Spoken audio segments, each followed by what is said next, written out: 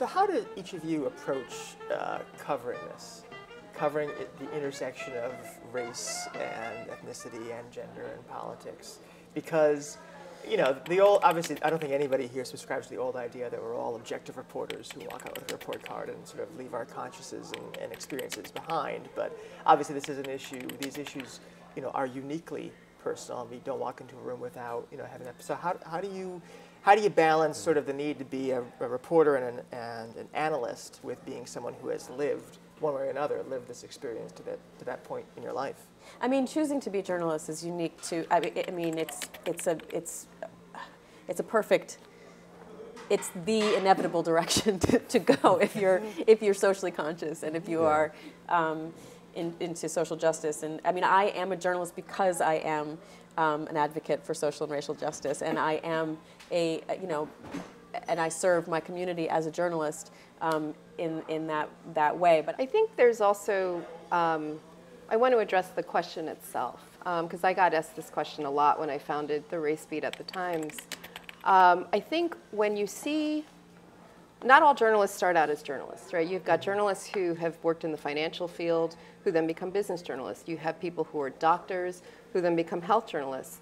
And when we would look at those examples, we say, wow, that person is such an expert in what they do that it just makes sense for them to be a journalist. But we don't ask them, wow, you worked in Wall Street. Can you be objective covering CEOs of these companies? Or you were a doctor. Can you really be objective dealing with other doctors?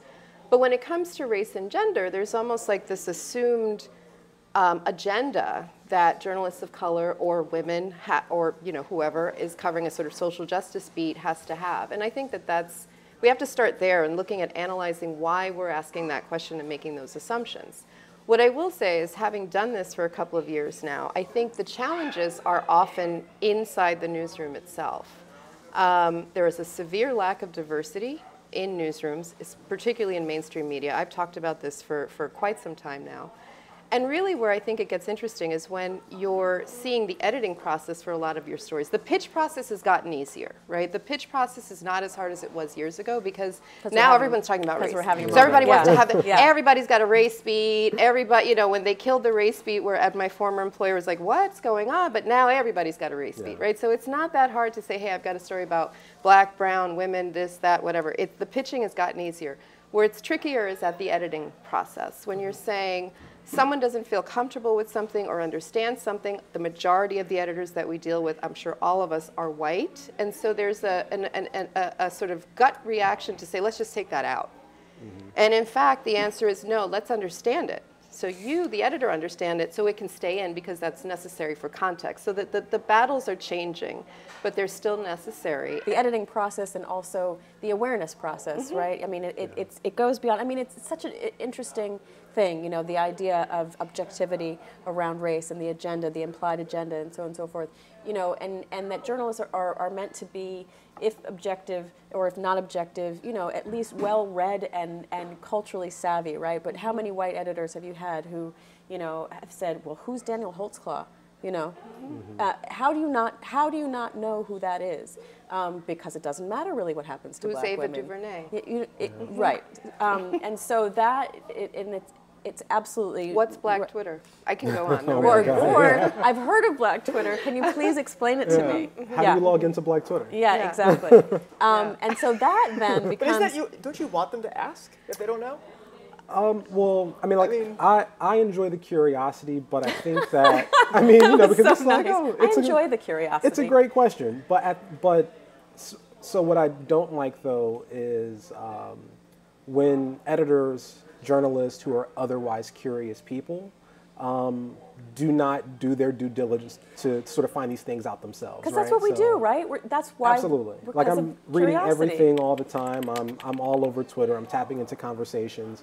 I don't appreciate having to be the guide. Absolutely. Right. Thank you for that. So, and if I'm going to be the guide, trust what I'm exactly. I was telling just going to say. If you're looking to me to guide you, and I'm telling you that is my expertise, trust that I'm not Yeah. going to lead you wrong, because Not- none of my yeah. work has shown anything Right, wrong so right. far. So Not to believe mention, me. pay me what you owe me. Well, kind of that's a whole. Oh my Yeah. God, we're gonna go there. Yeah. So let me ask you, but if we have a problem, and I understand your point that, you know, the assumption that someone who is not white on the race beat or the ethnicity beat would come with an agenda, let's turn that around and say, how do we feel about a white person on that beat?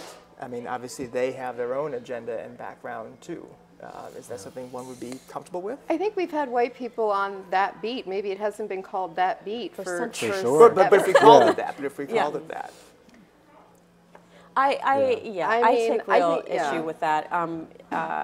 I think that it goes along the lines of if I'm going to be that person, then you need to let me be that person and let me be the expert. And there's some standing down that has to go on, and there's some deference that has to happen, and that is like the ultimate, you know, kind of outing of white privilege, which is that there is this choice to either defer or not defer, and more often than not, the deference doesn't happen because they choose to not, you know. So it's Because what the deference does is it says that being a person of color, being a woman, being a queer person is important and valuable and adds something, right? That person may not have because they are white, male, straight, cis, and that's a really hard thing to accept. There's just this assumption that white reporters can handle all types of topics, and they're expected to do so seamlessly and easily. And I'd like to see the same thing, the same privileges granted to reporters of color.